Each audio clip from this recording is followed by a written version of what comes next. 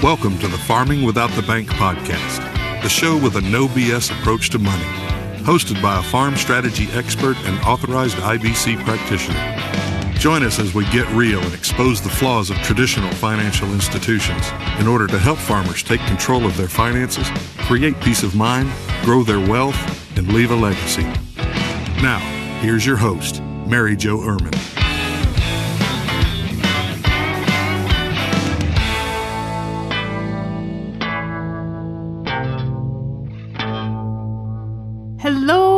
Hello, and welcome to today's podcast. Well, this is take 2. Yeah, my recorder died in the middle of take 1. So here we are, take 2. Let's try it again. Thank you for coming back. Hey, if you guys are sending me requests that you want to hear more stuff about how to farm and what people are doing in the farming industry and those sort of things outside of the financial aspect of it. Now, I don't typically cover those things in my podcast because this podcast is supposed to be about money. And so I feel like that would get us down a whole different rabbit hole. And so I'm happy to do that because I absolutely love to hear when clients are doing different stuff like rotational grazing or direct to consumer or something very cool with agronomy or whatever. And so I like that kind of stuff, but there are a lot of different agriculture podcasts that are covering those things. And so I just think, why would I do that here when this is supposed to be about finance? But if that is something that you guys really want to hear and have us sprinkle that in, I am happy to do that. But again, it would be sprinkled in very limited. And I would not be backing any of those things. It's just providing you information from cool people that I talk to. And so let me know that. But there's so many good agriculture podcasts out there that cover those sort of things. Why would we have another one? That seems kind of odd to me. Anyway, so today I want to talk about getting back to the basics of infinite banking because I have been hearing and getting a lot of questions about what company do I need to use? Mary Jo, what company do you use? How are you structuring the policy? What riders are you putting on the policy? All of those type of questions, which mean absolutely nothing if you don't understand the thought process behind it. And if you have been listening to the breakdowns of Nelson's book, this is just going to simplify it a little bit today. And I hate to even do a whole podcast on this, but I really feel like we are seriously missing the point here. You guys, it's all about the way you think. And if you are going to get a book from another agent or you're going to talk to your local agent, they are not going to understand it. I had a guy last week who has been holding on to Nelson's book for 20 years, and he has never found an agent that could explain it. Every time he would go talk to somebody, they would try to sell him universal life or indexed life or some crappy permanent life product.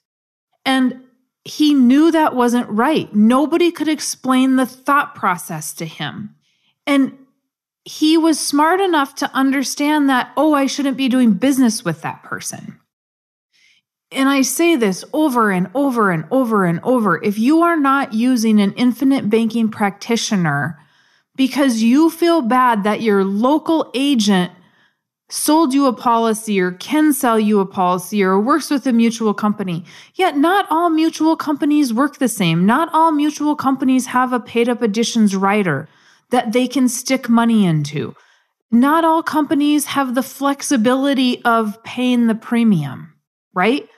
But it absolutely amazes me that we are missing the point of this is how you think.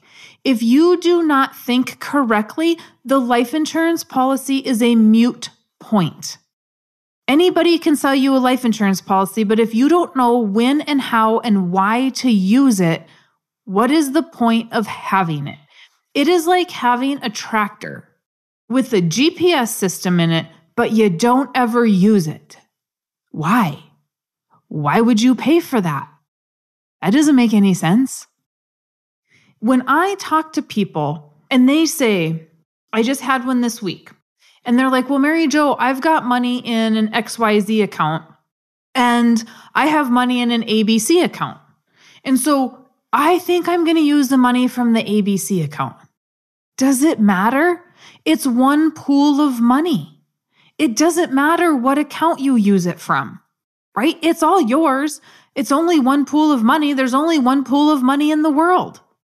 And Nelson said it in the beginning of his book. If we took all the money in the world and divided it equally, the wealthy would become wealthy in a very few short years and the poor would remain poor. Why? Because it's how we think about money. Get over the numbers. Get over the rate of return. It's about liquidity and control and thought process. And let's not forget, Nelson also said, this is imagination, reason, logic, and prophecy. That's what the infinite banking concept is based on, not numbers. If I could go back, I would, and I could go back, but it's probably too late after about 10,000 copies of the book have been sold, but take the numbers out of it. Take the numbers out of it. Everybody wants to skip to the back half of the book. People skip to the back half of Nelson's book and they don't read the front half. Again, he said it is not a tool to sell life insurance.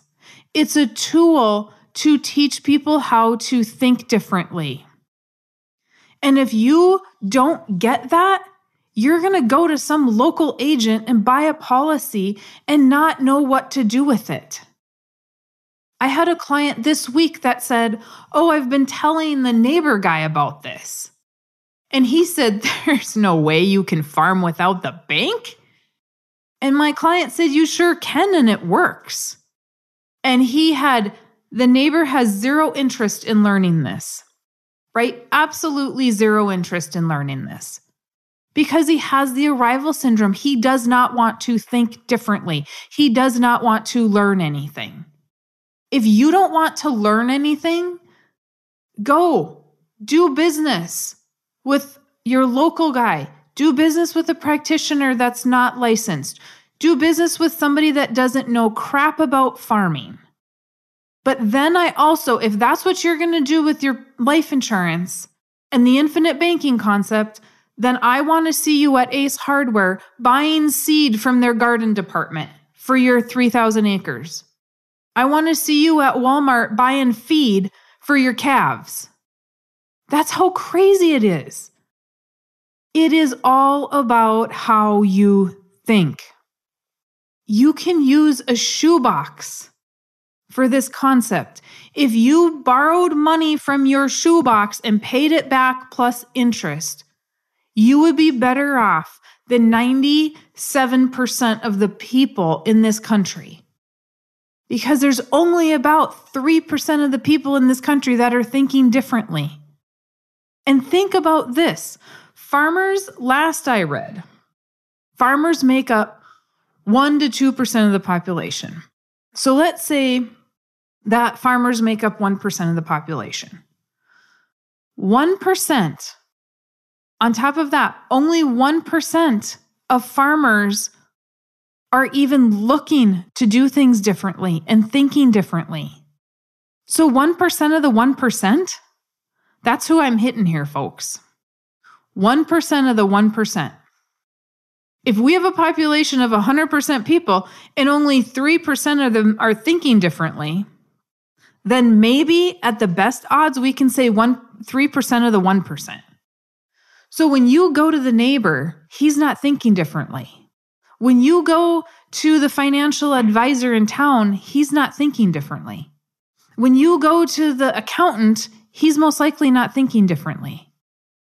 I ran into a client last week who has an accountant that I truly want to meet. because he looked at the concept and got it and said, yeah, you need to be doing this. Not because he agrees with me, but because he actually thought differently and he looked into it.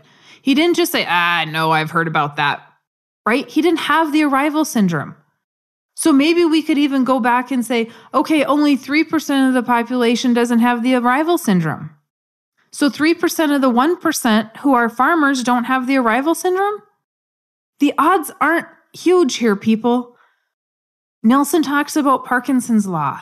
Parkinson's law is our needs rise to meet our income. So every extra dollar we have, we're just going to blow it, right? Because we need this and we need that. If we can beat Parkinson's law, we are better than our peers and we will always win because other people are not beating Parkinson's law because they're thinking differently. Have I said anything about numbers? Nope.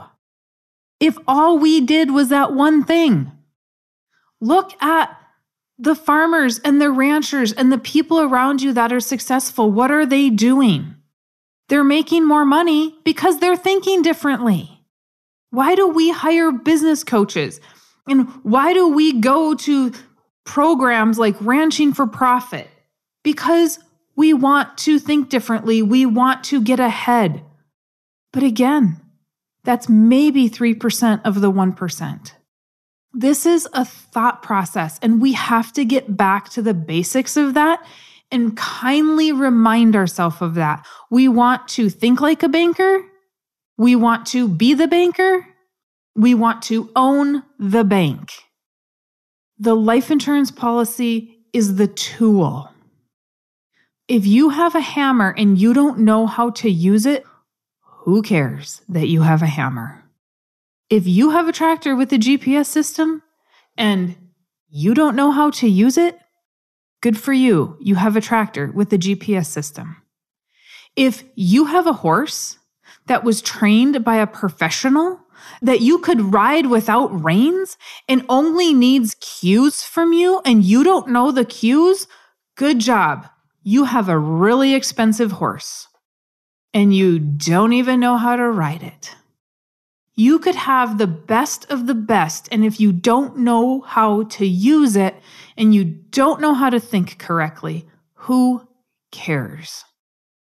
Forget about the back of the book and remember, you better work with somebody to help you understand the concept.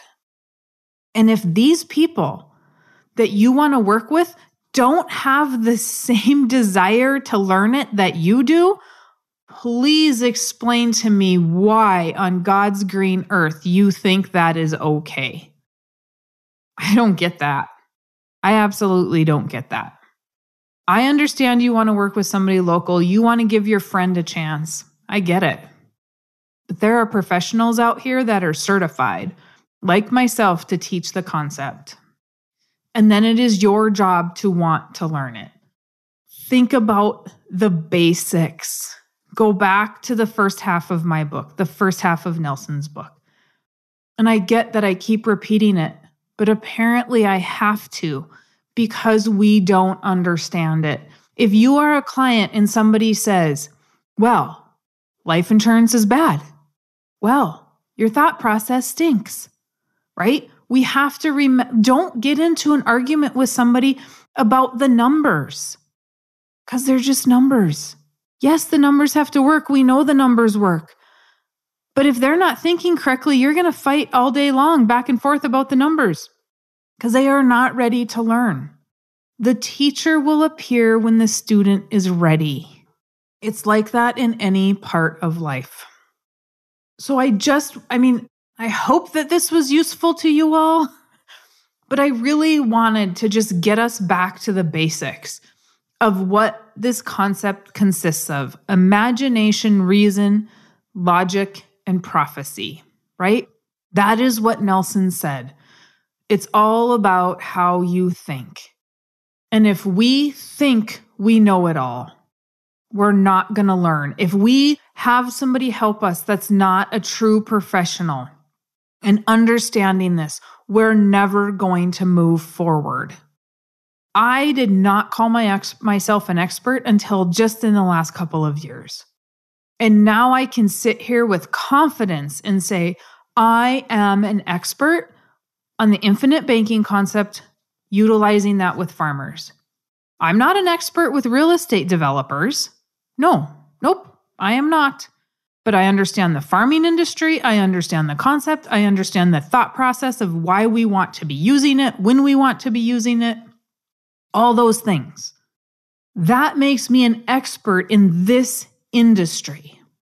I am not going to go to a P&C guy that has a property and casualty guy who sells homeowners insurance and auto insurance and has never stepped foot on a farm and hope to goodness that he can try to explain this to me.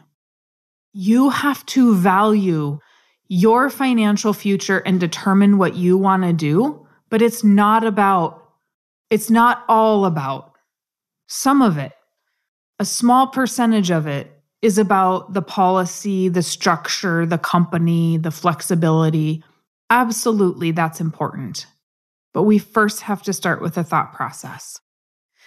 If you have read the book and you are not on my calendar yet, do that. I'm only booking out 4 weeks right now. So that's good because I was booked out 6. So I'm down to 4. Woohoo. And I have people booked out to December and even some, I think I saw one into January the other day because harvest is going to be over. So go ahead, book out that far. We will call you, email you, text you, remind you that you have your appointment. But get on the calendar so that you don't in December come and go, oh, I'm ready to meet with her next week. Well, guess what? I'm going to be booked out 4 weeks. So you're probably not going to be able to meet with me next week. So go ahead, get on the calendar now and go back and refresh yourself. If you've not read Nelson's book, go back and get it. You can go to farmingwithoutthebank.com and get all of the books and understand the thought process. Go back and listen to the podcasts where we are breaking down Nelson's books. In those podcasts, I have yet to talk about numbers. All we're talking about is a thought process of why you want to be the banker, why you want to own the bank. We are over halfway into Nelson's book and we have yet to talk about numbers. And my book is the exact same way. It's not because we wanted to fill pages. It's because that's what's important first. So I appreciate the fact that you want to do business with somebody local, but there are not a lot of practitioners in this country because a lot of people don't want to take the time to do it. And frankly, I think it's because they're lazy.